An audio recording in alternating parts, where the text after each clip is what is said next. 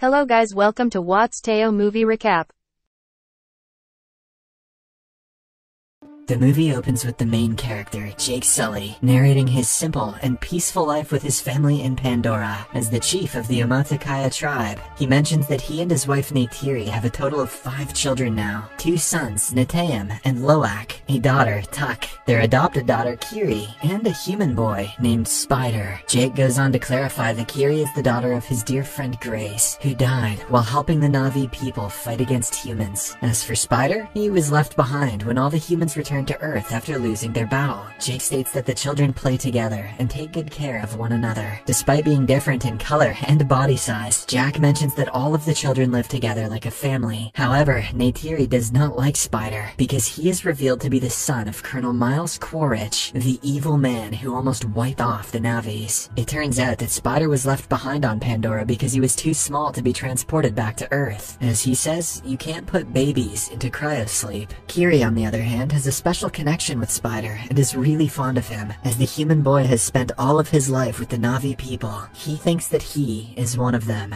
One night, when Neytiri and Jack are talking, they notice some bright spaceships in the sky. Suddenly, the spaceships approach them and start wreaking havoc. The Metkayina habitat is torched with flame, resulting in widespread destruction and deaths of many animals. From the spaceships, a group of soldiers with robotic artillery emerge and finish off whatever else is left of the place. Neytiri and Jake, who are watching from afar, are shocked to learn that it is an RDA spaceship carrying humans who are there to colonize Pandora and build another main operating station. The scene then shifts to one of the human laboratories where scientists have successfully created a Na'vi clone of the Colonel. He has been fed with the memories and data that were collected prior to his death. Because of this, the Colonel's clone knows everything, except who killed him and how. Along with the Colonel, the scientists have also manufactured the clones of other soldiers who were present during their previous attack on Pandora. As a result, the Colonel and his men are hell-bent on destroying the Metkayina, and, in particular, Jake. Meanwhile, in an attempt to ward off intruders, Jake leads a Na'vi army towards the RDA train supply lines. He successfully infiltrates it and manages to steal ammunition and food supplies. During this operation, one of his sons, Loak, does not listen to his orders and gets himself wounded. Jake scolds him and asks him to be more disciplined from here on out. On the other hand, the Colonel meets his senior, General Ardmore, who informs him about the Na'vi's flying partners called Scounds. They are currently attacking their helicopters and slowing them down. Hearing this, Quaritch makes a master plan to invade the forest, where they battled previously, and gather some information about them. Soon, he arrives at the forest along with his other companions. Unfortunately, Jake's children are also playing around in the same forest. Right then, the Colonel looks around the previous battlefield and discovers his robotic suit with his remains still inside. All of this is observed by Loak, and he immediately contacts his father with the help of a voice transmitter around his neck. Jake listens to this and suggests that Loak stay away from them and leave the place quietly. He and Neytiri then fly toward the forest to check on their children's safety. Sadly, when Loak and his siblings try to flee, they are captured by the humans. The Colonel takes a closer look at their fingers and gets to know that they are his arch-rival's children. Just then, Neytiri and Jake arrive there and attack the soldiers. They manage to free most of their children, but not Spider. The boy is unfortunately taken away by the evil humans. Later, when the Colonel asks Spider his name, he quickly understands that he is his son. Back in Metkayina, Jake approaches his wife and suggests that they leave the place and head towards the eastern seaboard. He is worried about Spider revealing their location to the Colonel and his people. Jake also tells Neytiri that until he is there with the tribe, the humans will keep attacking them, as he is the one who killed Colonel Quaritch in the first place. Neytiri doesn't want to leave her beautiful home, but she knows that whatever her husband is saying is true. Hence, she agrees to migrate with him.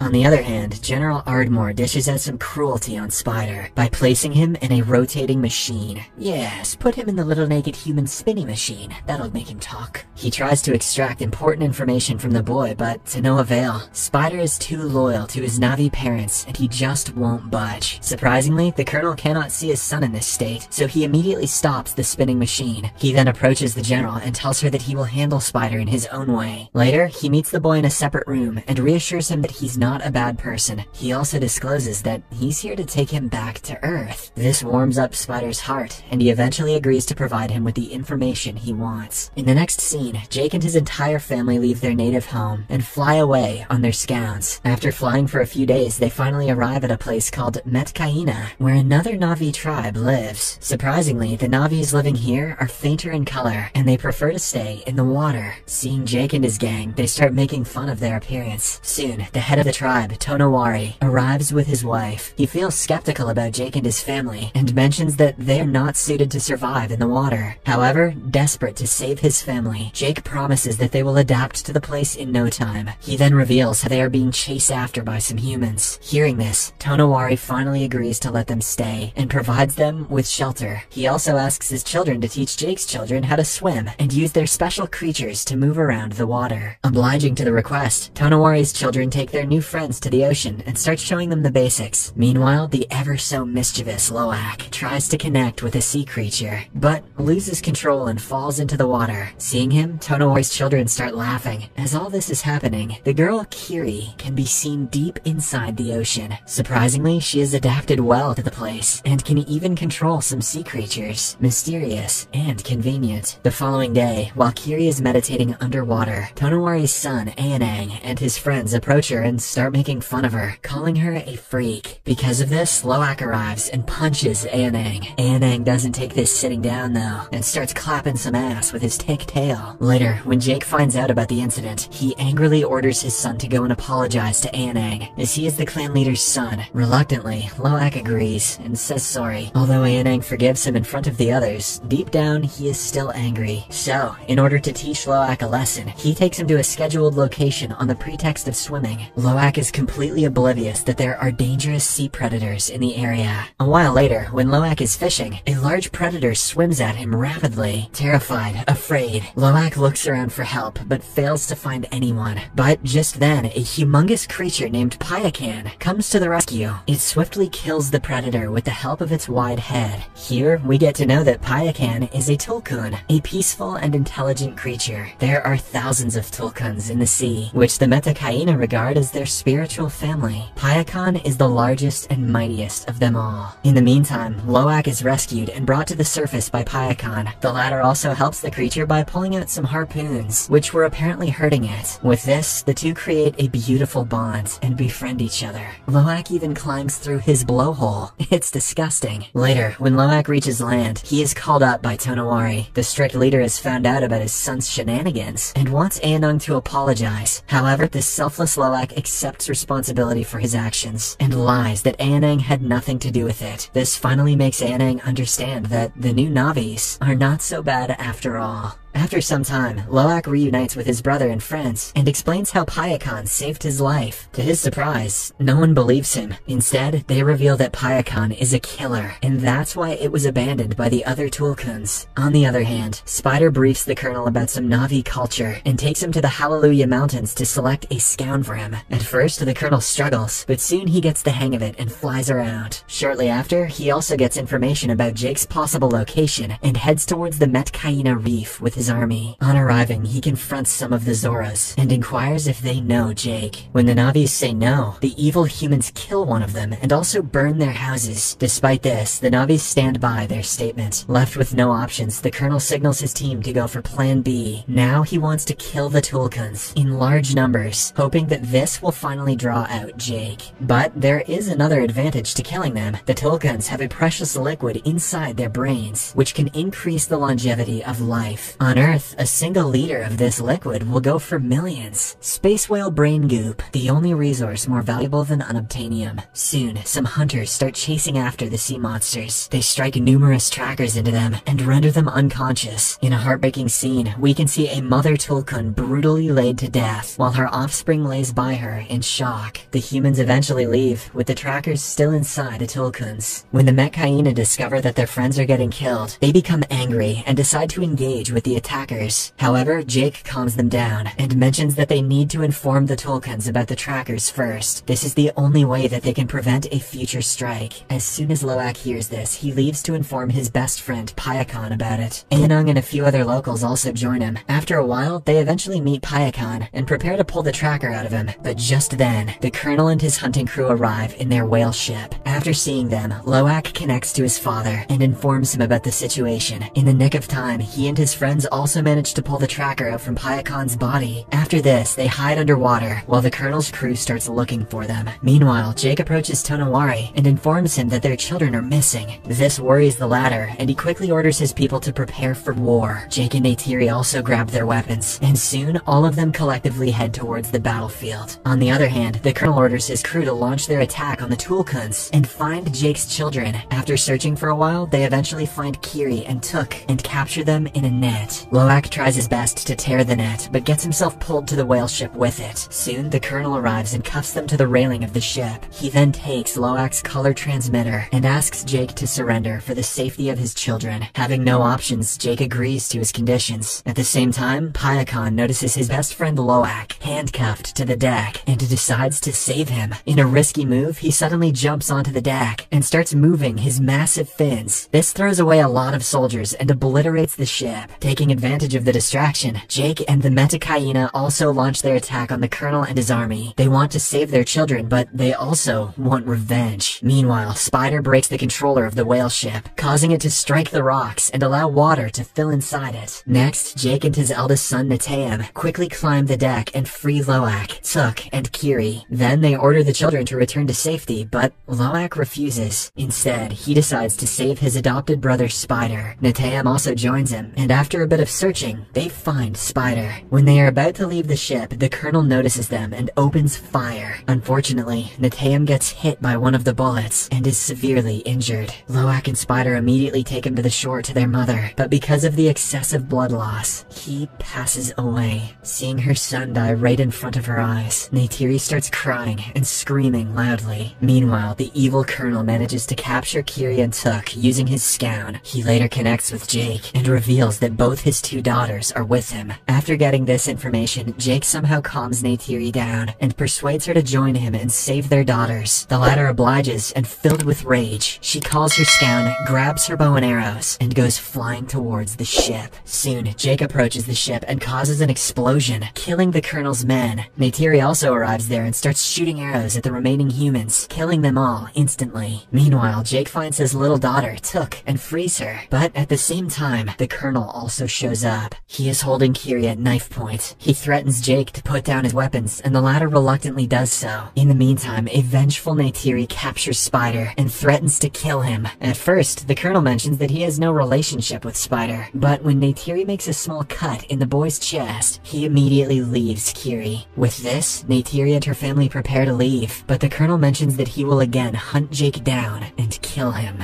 Later, Jake realizes that he needs to eliminate the colonel to live a peaceful life. Hence, he returns to the battlefield. This time, the arch-rivals fight each other in an old-fashioned fist fight. It is a brutal one, and the two match each other stride for stride. But in the end, it is our hero Jake who prevails. He manages to wrap his arms around the colonel's neck and knock him unconscious. Jake assumes that he is dead and lets him drown in the water. Unfortunately, he too struggles to breathe and starts sinking to the bottom. But at the same time, Loak comes to his rescue and brings him to the surface. Later, Payakan carries the whole family and brings them to the shore. On the other hand, Spider also pulls his biological dad out of the water and saves his life. But when the colonel asks him to leave the place with him, Spider refuses and returns to his adoptive family. In the last scene, Jake's family and the whole Metkayina tribe bury Neteyam's body at the bottom of the ocean, where the lighting tubes embrace him like their own. The movie ends with Jake remembering the best memories of his elder son and realizing that he is in heaven with their gods. Thanks for watching. Hope you like it. Don't forget to hit the subscribe bell and like to notify you for more videos. God bless you.